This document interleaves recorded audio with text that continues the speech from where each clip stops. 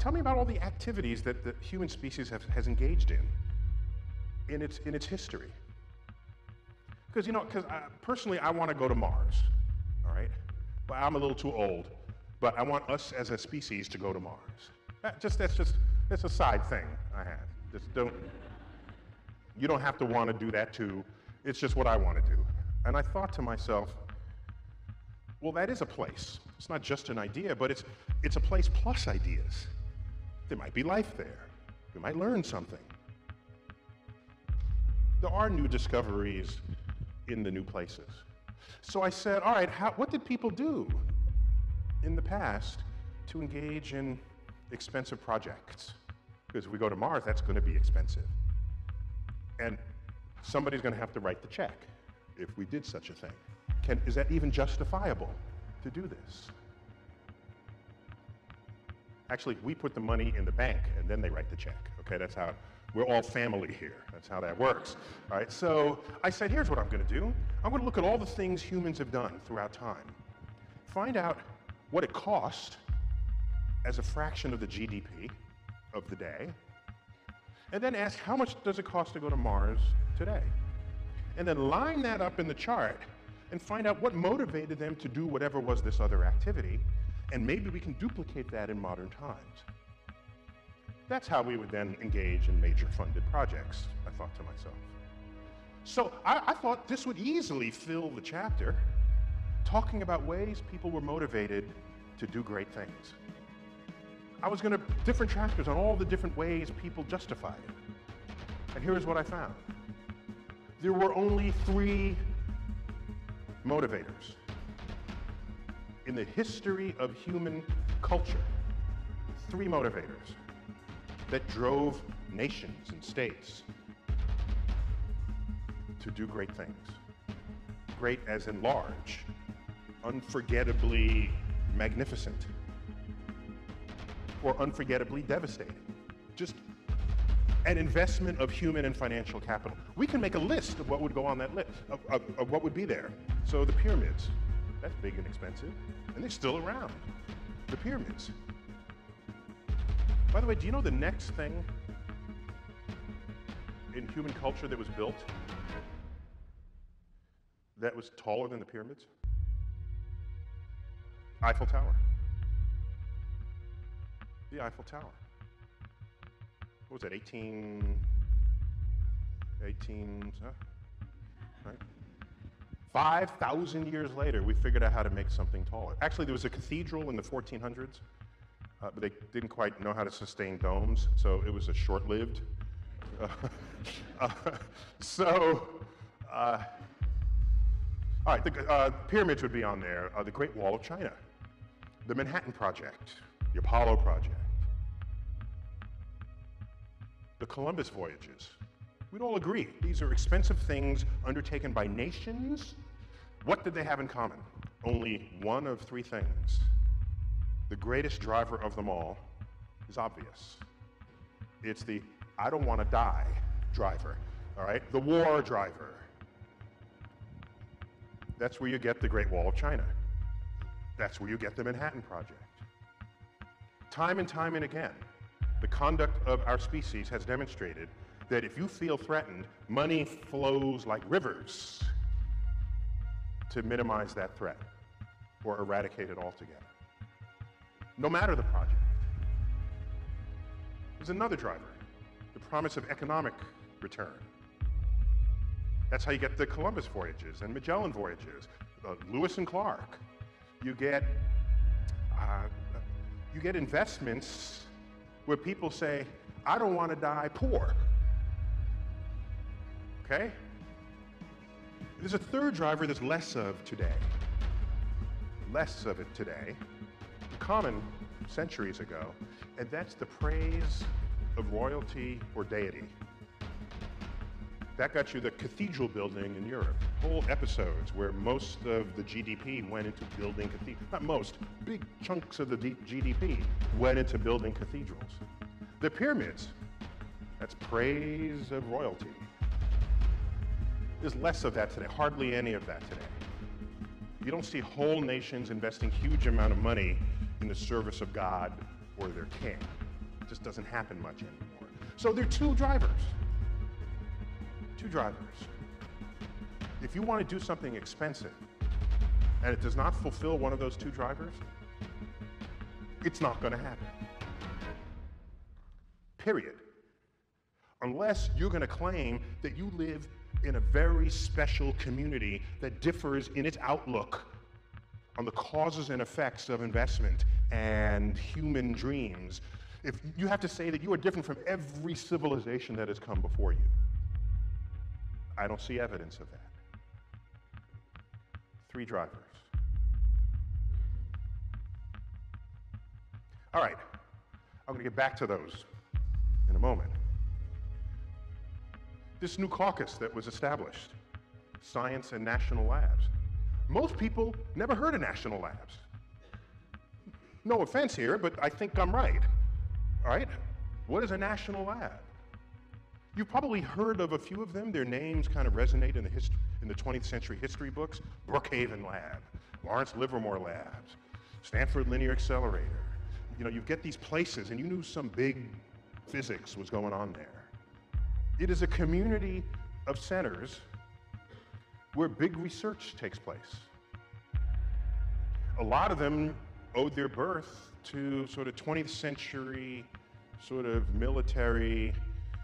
It was like we knew that physicists are experts in matter, motion, and energy. And war is about putting energy that is here, there. That's all it is, okay? If there's a target, you don't want that target to exist anymore, you take the energy that you created here and you put it at the target. That destroys the target. That is war reduced to its most fundamental laws of physics. All right, well, I understand that. You can build centers because you feel threatened. It was a Cold War. Sure, I understand that. Even though I'm an academic, I understand that.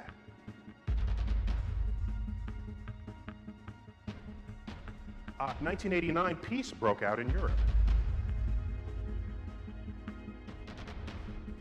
We almost had the largest accelerator in the world, superconducting super collider. Started construction on it in Texas in the 1980s.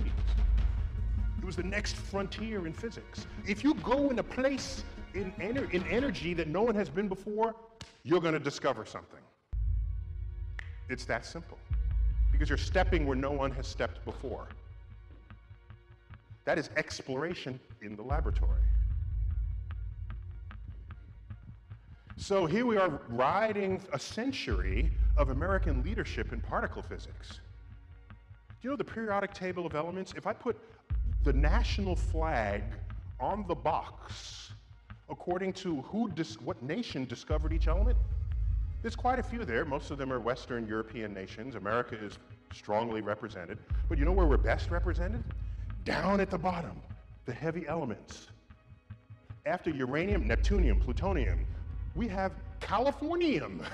We have berkelium, all right? If you discover stuff, you get to name it. What a point of pride that was. Continuing in that tradition, the physicists said, let's keep going. 1989 comes around. By the way, you can analyze this in other ways. I'm not going to stop you. But what I'm going to say is that when peace broke out, it became harder for people to justify, particularly those writing the checks, why you'd be spending this much money on physics anymore. The Soviet Union was gone. Budget got cut to zero. And that knocked out the frontier of particle physics in America. Well, interesting thing about science is that it continues anywhere else in the world. You don't have a monopoly on it. So CERN, the center, that's the French spelling of the European Center for Nuclear Research. But I'm told that in French it spells the word CERN.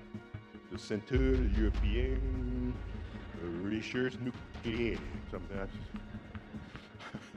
Anyhow, they built the Large Hadron Collider, the most powerful particle accelerator in the world, and they discovered the Higgs boson.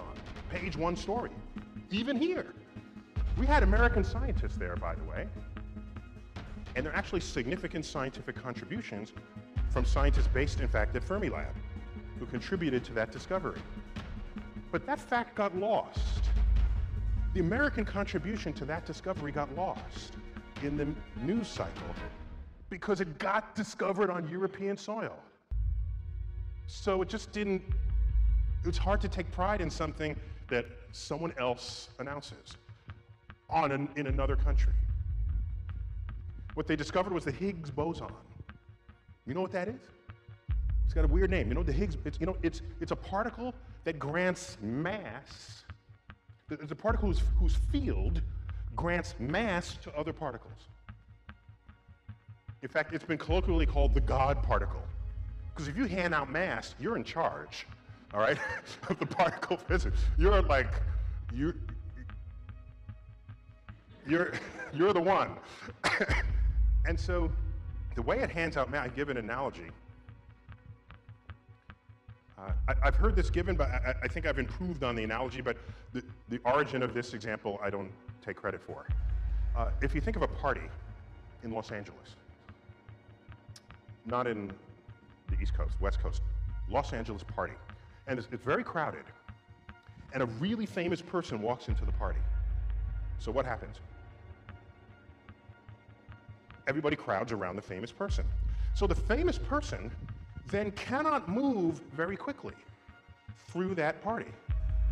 No matter what they're sluggish through that party. They have a very high party mass. And if you're a nobody, by Hollywood standards, then no one will crowd around you and you can just walk freely through the party, unhindered. You have a low party mass. So the Higgs field is like a party in Los Angeles. You either have a high party mass or low party mass.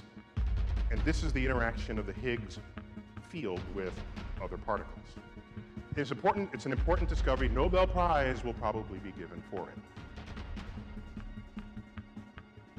We would have discovered that particle 20 years ago. Our accelerator was 3 times the power of that one. So that would have come out first day. Okay? Turn on the switch, pop, there it is. Higgs boson for you. All right, like a vending machine.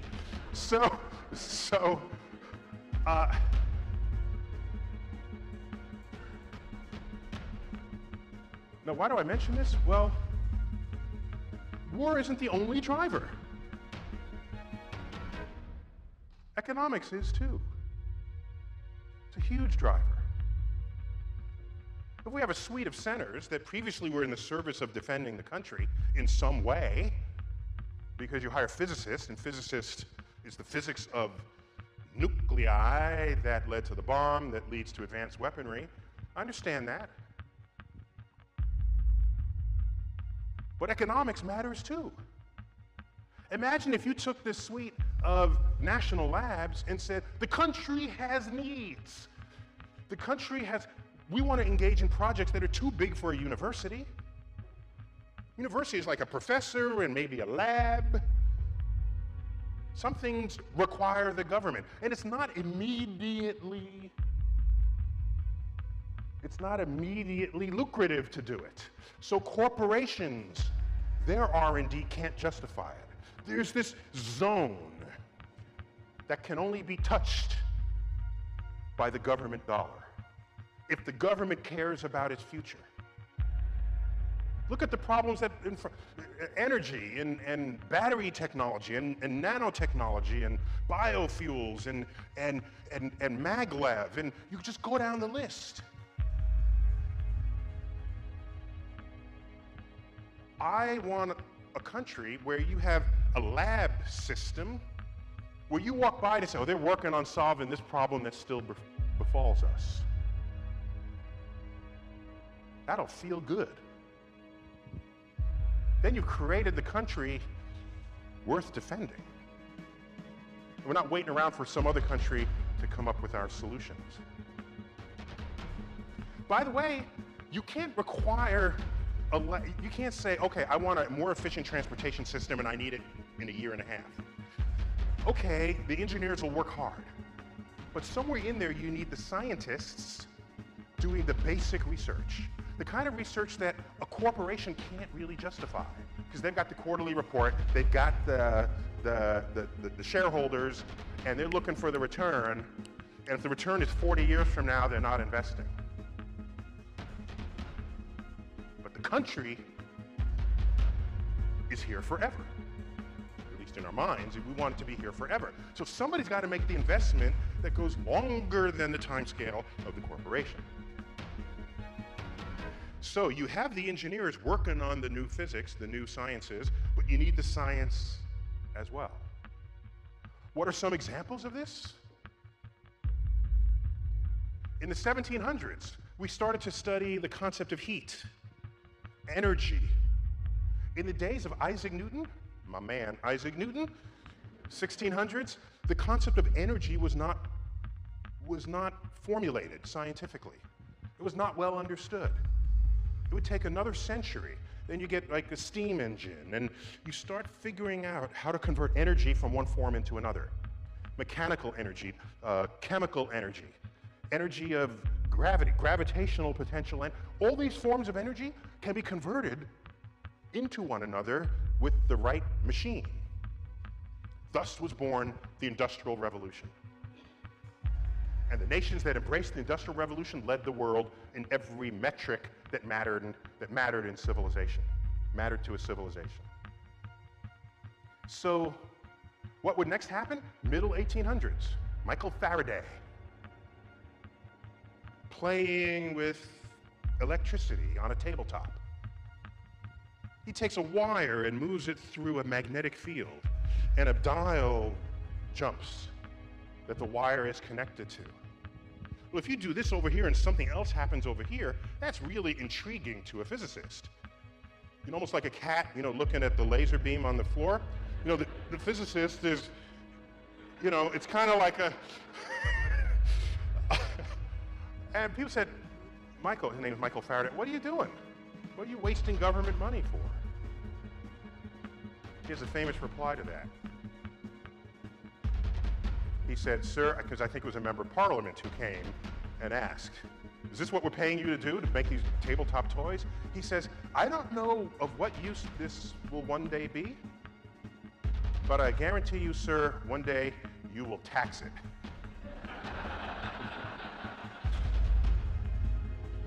Passing the wire through a magnetic field is how we generate electricity today.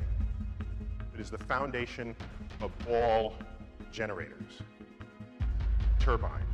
Anything that turns creates electricity and something else makes it turn. You're moving wires through magnetic fields.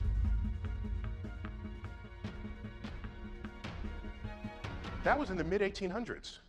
We didn't electrify cities until the turn of the century, the early 1900s. It took 50 years for his tabletop experiments in the hands of clever engineers and technologists to transform the world and how we lived. Now you just flick a switch on the wall, all the lights turn on.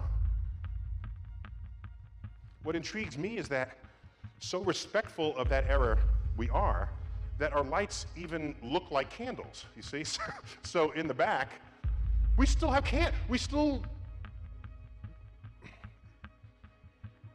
look at that, right? This is the 21st, and I know this is an old building, but you can buy candelabras with electric candle bulbs in them, right?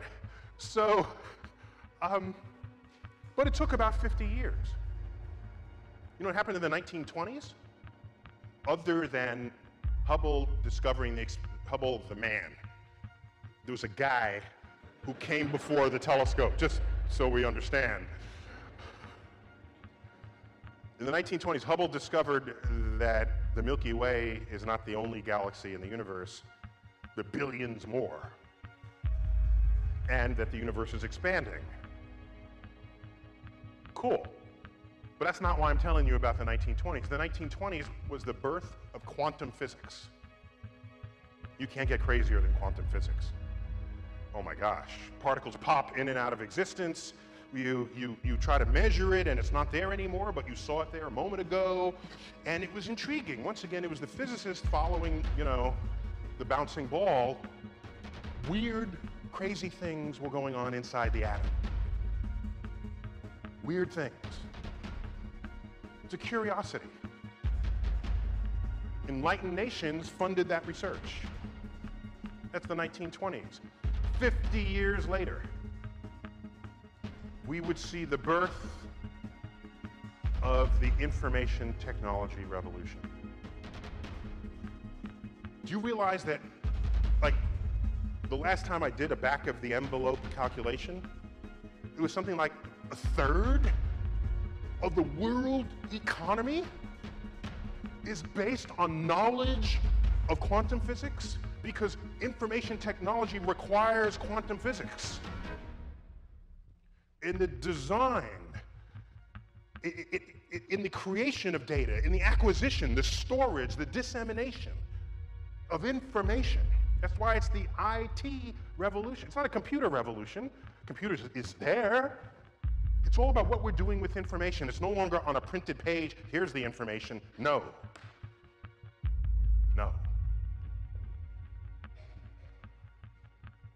I was on the airplane yesterday, and I got a note from a program installed on my father's computer that he's running out of disk space. I then sent an email to my sister's husband, said, check out my father's computer, something's dumping data onto. He goes and checks it out. Oh, there's a program run awry. We fixed it, everything's fine. I said, fine.